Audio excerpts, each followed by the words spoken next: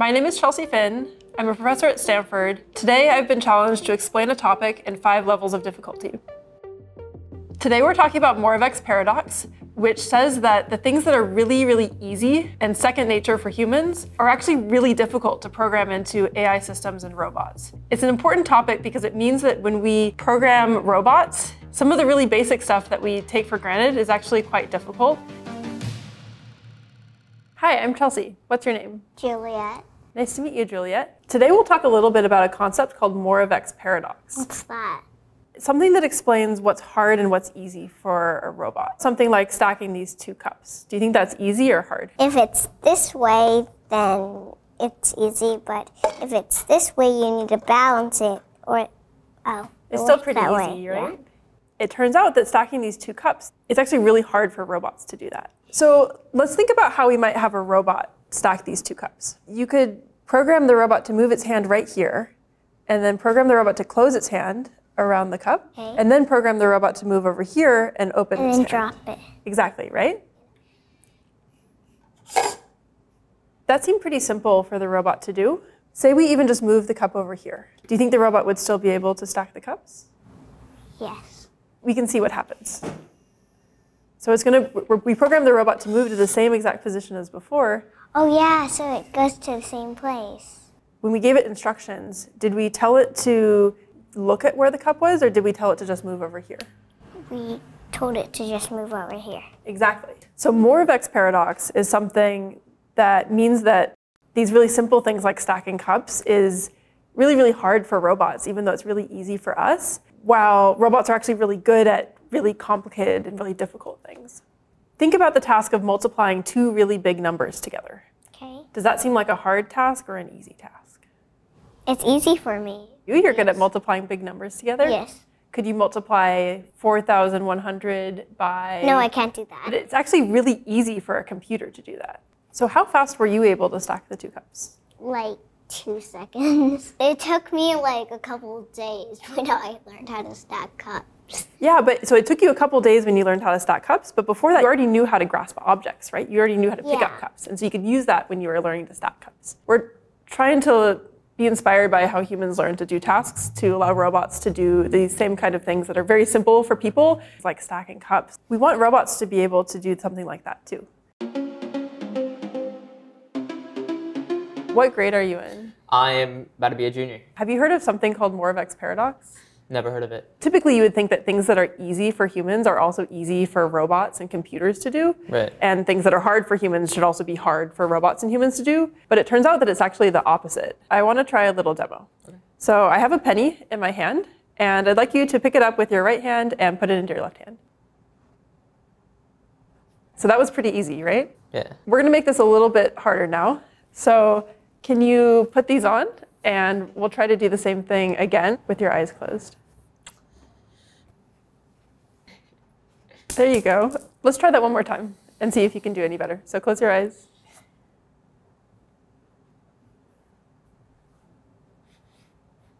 Oh, there we go. Yeah, so that with a bit more practice, you're able to figure it out. When it fell on the ground, how did you know to pick it up off the ground? From the sound.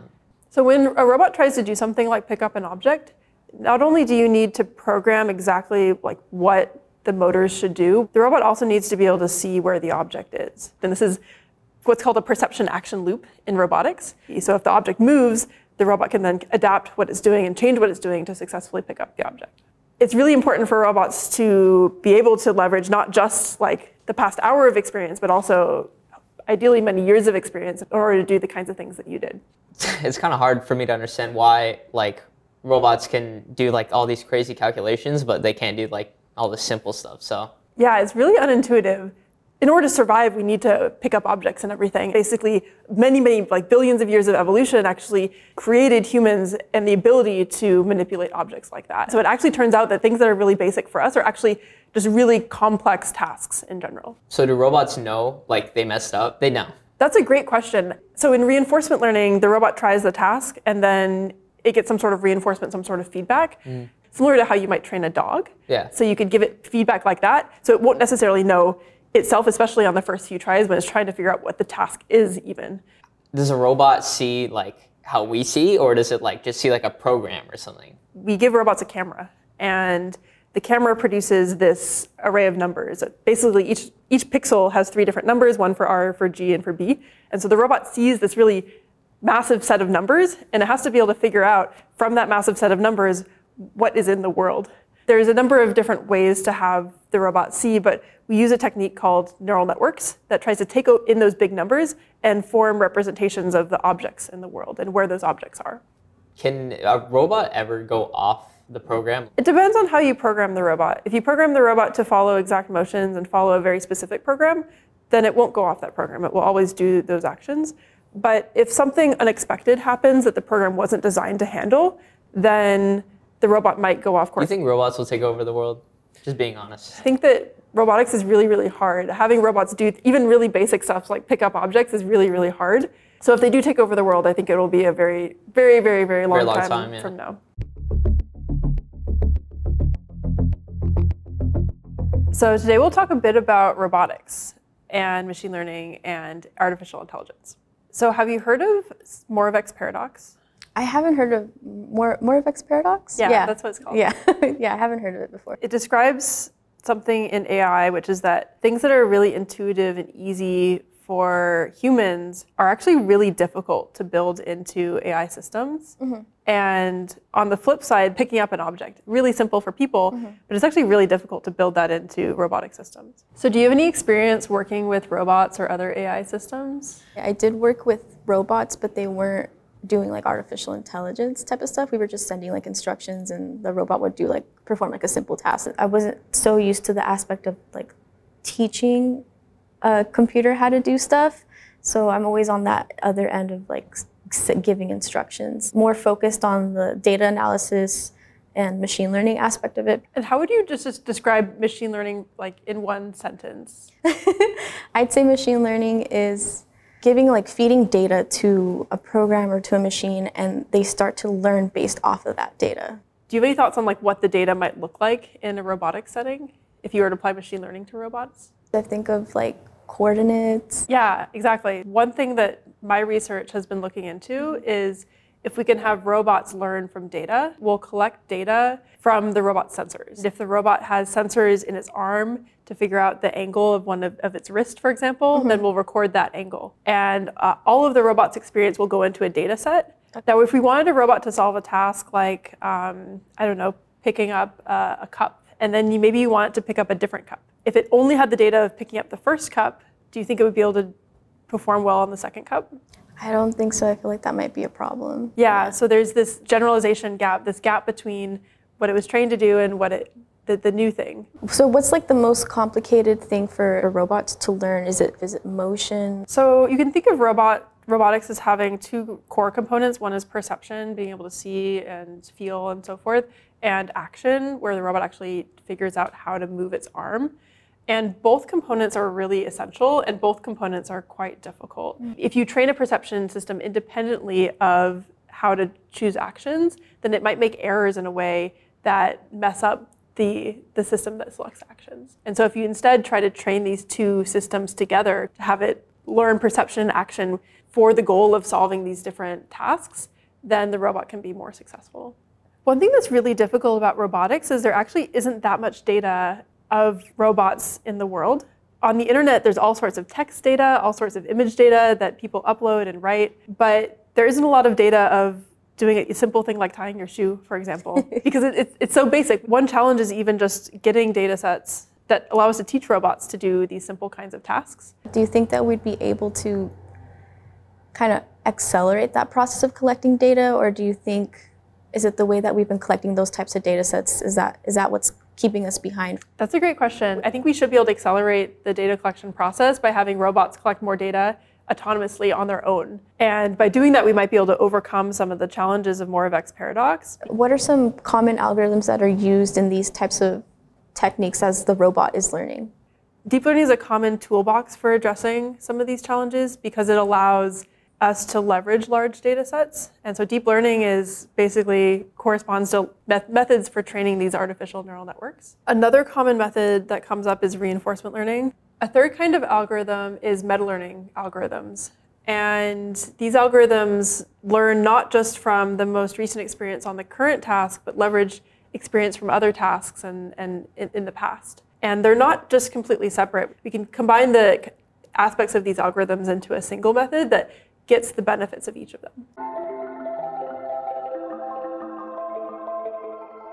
What year are you in your PhD? I'm just finishing up my first year, studying food manipulation and also bimanual manipulations, and just enabling robots to have these capabilities so that eventually we can use it in like a home robot use case, for example. What are some of the challenges that you've run into when trying to work with robots and do these tasks? So I was really interested in the problem of scooping peas on a plate. They're relatively homogeneous, but when it came to more complex foods like broccoli or deformable foods like tofu that can crumble, that gets a lot more complex to simulate. One thing I find really fascinating about robotics is that the things that are so simple for us, like feeding yourself broccoli, so second nature to us, are really hard for robotics. When you try to take a robot and train it to do a task in simulation, and the simulation isn't perfectly accurate, it's really hard to actually model the physics of how tofu crumbles. Right. What algorithms do you think are most promising for handling non-rigid deformable objects and the other things you've been looking at? For most of my past work, which have been relatively more complex tasks,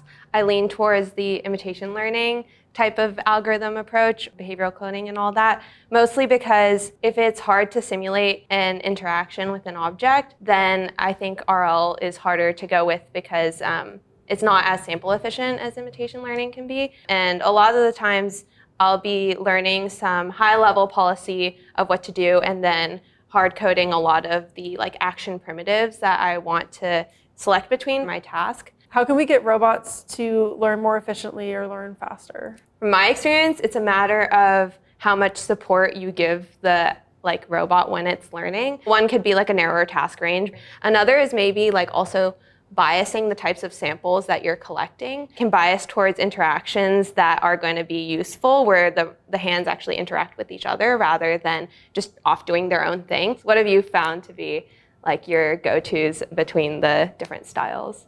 I think I have a somewhat similar perspective to you in that if we provide more structure and support and sort of forms of prior knowledge or experience into the algorithm, that should make it more efficient. And so if we can acquire those kinds of priors about the world and about interaction from previous data, maybe offline data, then I think we should be able to make learning of new tasks more efficient. Mm-hmm. It's similar to skill transfer style of things, because some skills are just repeatable. Like if I know how to pick up a cylinder, then maybe I know also how to pick up a mug. Yeah, so you may not transfer the exact strategy or the exact policy that the robot takes, but you should be able to learn some general heuristics about performing manipulation. There's this gap between the simulators that we have now and what we actually experience in reality. So what do you think are promising directions to try out for actually making our simulations match reality more closely? It's a really, really hard problem. A lot of simulators, they don't simulate the world at a fine enough time granularity to really accurately capture things like skewering an object, for example. One thing that I think is promising is to try to not build simulators entirely from first principles, from our knowledge of physics, but instead to look at real data and see how real data might inform our simulations and try to allow robots to build models of the world, build simulators of the world based on data and based on experiences. There's a little bit of a chicken and egg problem, because if we want to use simulators to get lots of data, and we also need data to get good simulators, then there's no way to get around this. So when you say building simulators that don't rely on first principles, are you saying kind of like a learned simulator? Have all these videos of humans interacting with the world, and that can be your physics data that you then use to inform when you're building a simulator that's learning based on those videos? Exactly. I think we can use machine learning to learn about physics and to build these kinds of physics simulators. That's really cool. That's a cool idea.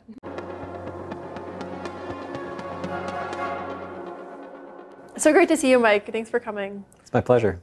So over the past 4 levels, we've been talking about Moravec's paradox. I'm curious to get your perspective. There are still a lot of open questions for how to leverage previous experience and learn cumulatively over time. You know, it's funny because I'm kind of at the heart a developmental psychologist. And so when we talk about babies, a lot of what we're talking about is how they become human. I started to try to build computer models of little tiny bits of babies' cognition. And I would ask people, and they'd say, you have to assume that you can recognize objects because actually recognizing objects is impossible. And I was like, wait, it's impossible. What about AI? And they're like, that's really hard.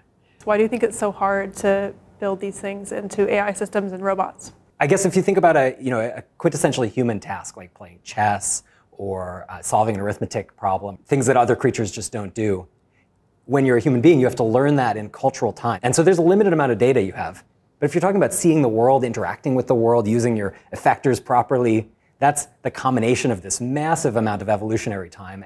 When you look at that, it's like the 56 games of chess I played in chess club. That doesn't look like a lot of training data. You work so hard to make a robot do one particular thing or one class of task, and then it seems like people must always come up to you and say, so, okay, but what about my other task? Okay, you can fold a sock or stack a cup.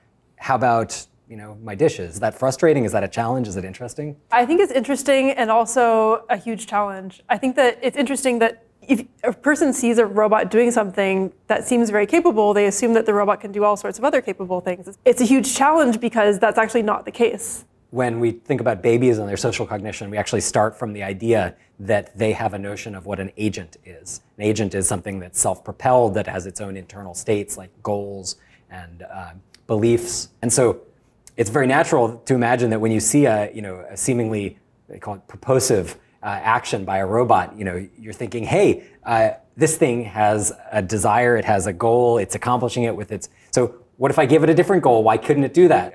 They call it promiscuous generalization about agents, right? I think that the electrical outlet looks like a face. I think that my computer's mad at me. And so I think the big challenge actually is to stop people from doing that and to recognize limitations where there are some, where we bring to bear our knowledge sometimes incredibly quickly to parse an uncertain image. So our experiences go all the way down to our very first impressions of the sensory signal. I like that description because it conveys how much complexity there is to these really basic tasks that we're doing. Is there a definition for the simple tasks that we do versus things that are more complex, like playing chess? I guess I like to think about this, hierarchical cascade, where at first, vision starts with the sensory signal and parses it into gradually more complex units. I think it does make sense to talk about lower level, meaning closer to sensation and perception and action, and higher level, meaning more deliberative, more mediated by memory and language and judgment. That notion of hierarchy is really interesting because it is these higher level things like playing chess, for example, that are easier for AI systems. And the reason why they're easier is that we're providing the abstraction for the system already. And when we give the game of chess to an AI system, we abstract away all the challenges of like picking up pieces and moving them. And we say, okay, there's this board of however many boxes on it, and you just need to figure out within that very narrow, small world what to do.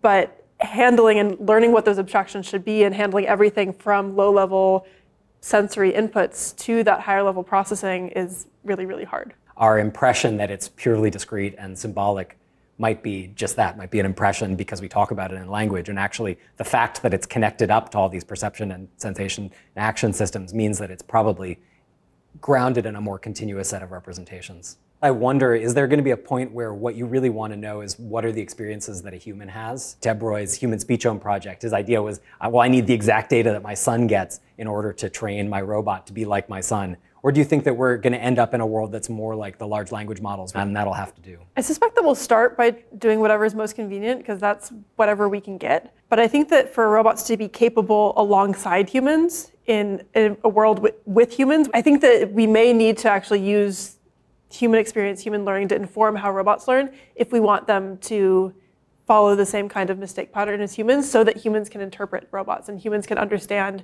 what robots will and will not do. AI systems and robotics are starting to play a larger role in our everyday lives. Despite the fact that they're playing this larger role, many people don't have a full understanding of the limitations of these systems. And I hope that through these conversations, you gained a better understanding of where the limitations of these systems are and what the future might look like.